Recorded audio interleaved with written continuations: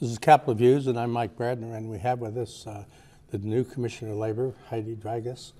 And Heidi, let's talk about all the things that the department do that people don't really realize they do. I mean, they have a lot of different functions. Yeah, I didn't even realize it, all that was involved in it. I came from a general counsel role with the laborers union, which was very different and was involved with the department, but in a small degree. And then when I got there, I learned about all the different divisions that are involved. There's workers' compensation and the employment security division, which deals with unemployment insurance benefits.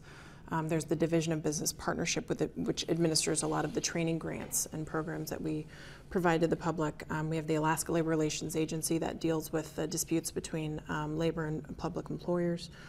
The Division of Vocational Rehabilitation, and I'm going to miss a few. I wasn't trying to rattle off every single one, but it's a huge department. And the first couple days that I was on the job, it was kind of a whirlwind. I tell people, and I think a lot of new commissioners would agree, it's like drinking from a fire hose.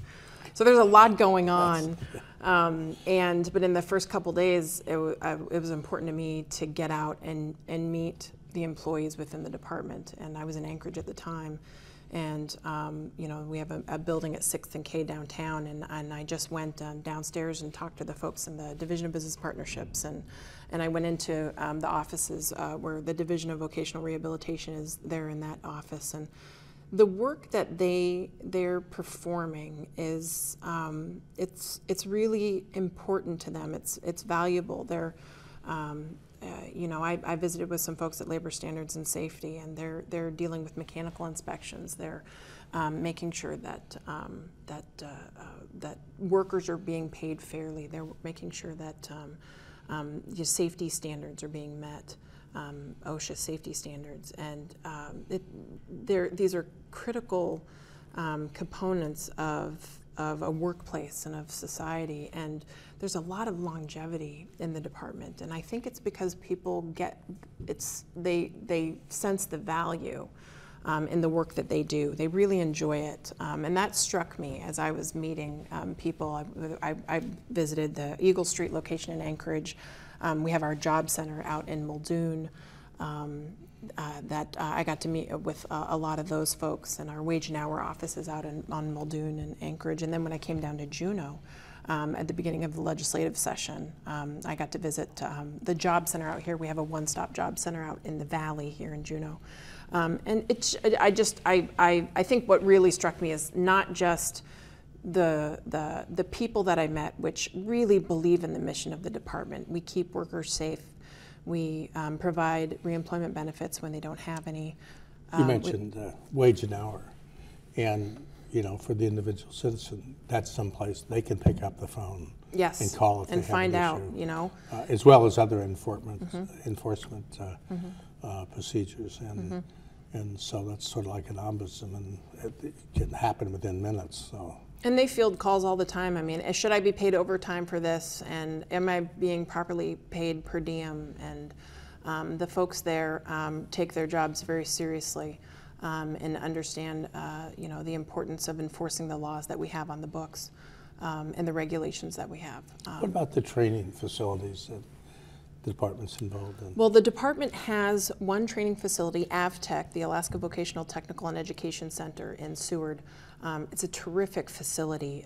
We have a culinary program, we have welding, we have a maritime program. I'd encourage folks, if they're looking for vocational training and education, I don't think you'll find one that's much better, and it's one of the components of the Alaska Department of Labor and Workforce Development. Actually their kitchen is state of the art now. It really is terrific. And that's any age, any time in somebody's career.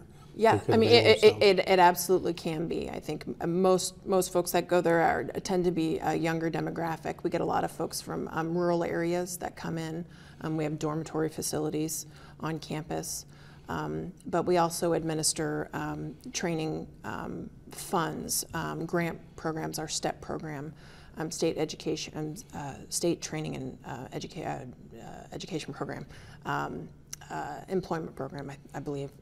Anyway, we have grant funds that we can, they're competitive, and different training centers can apply for them, and apprenticeship programs, and we've successfully awarded. I had somebody tell me once that a young person, when they realize what working for a minimum wage is, that's where they can go. And a staff member said yes, and that's when we're ready for them, because they want something. Yeah, yeah. And we're working hard too to make sure that people know about those opportunities, that young people in rural Alaska are aware of the training programs, not just the AvTech within our Yes. department, but the regional training centers and all across the state, in Nome and Kotzebue, in Bethel, and all these really great partnerships that we have with the regional training centers.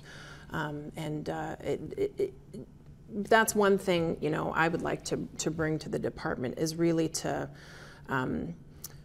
make sure that the Alaskans are aware of the opportunities they have for workplace advancement. I think that's really important. And that's important because as kids go to college, they hear a lot of emphasis on college, university. Mm-hmm. And a lot of those kids know, for one reason or another, that's not for them, at least right now. Yeah. And so this is their opportunity. Well, most graduates from high school, or kids coming out of high school, or if they didn't finish high school, most of them are not going to get four-year college degrees. But they're not aware. I think a lot of them aren't aware that there is another pathway, and it's a terrific pathway to learn a trade and become skilled, and to find value in the work that you perform. And you know, that's one of the things I really admire about Governor Walker, is his belief in career and technical education, and really wanting the Department of Labor to really enhance our CTE program, and to work with the university and the Department of Education to really kind of make our CTE program more efficient, and better provide services, eliminate duplication. I mean, in this budget climate, we're definitely trying to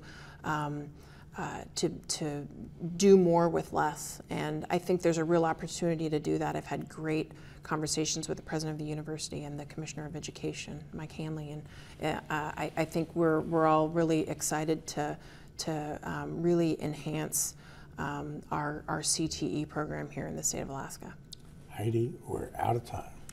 And this has been Capital Views. I'm Mike Bradner, and we've been talking to Heidi Drygas, the new Commissioner of Labor. Thank you, Heidi. Thanks very much.